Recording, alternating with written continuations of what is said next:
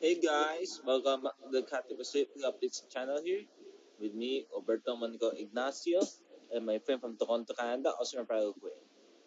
And today, we will be telling you guys about the news about an Airbus A321 that returned to Hong Kong from long-term storage in Alice Springs via Darwin.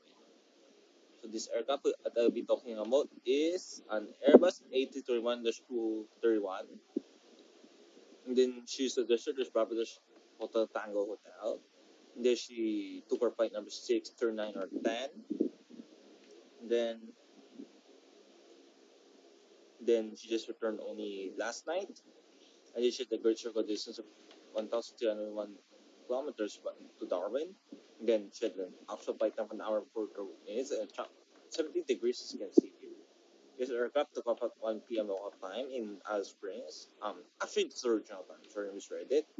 She took off at exactly 2:57 p.m. local time and then arrived at 4:15 p.m. local time in Darwin. And then she took off at Darwin from 2:49 p.m. local time. Wait. And then she arrived at 6:44 p.m. local time in Hong Kong.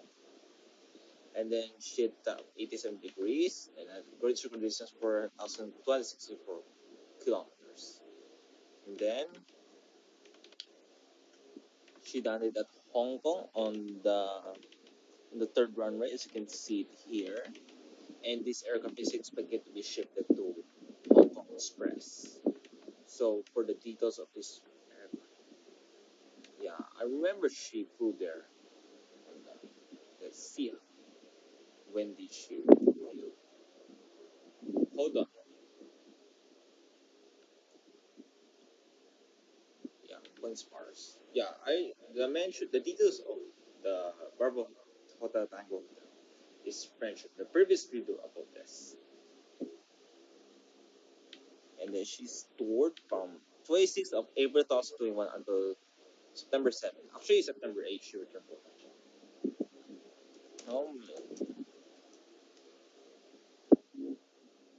April 26th, the same day that Bravo Kilo Papa X-Ray came back.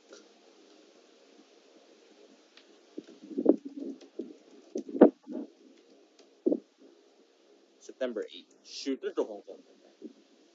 See, 865 days. So this is exactly the the number of days she stayed in Alice Springs.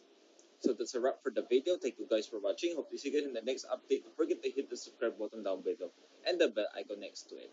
All by me, Roberto, and my friend from Toronto, Austin Hui. Bye guys and see you in the next update.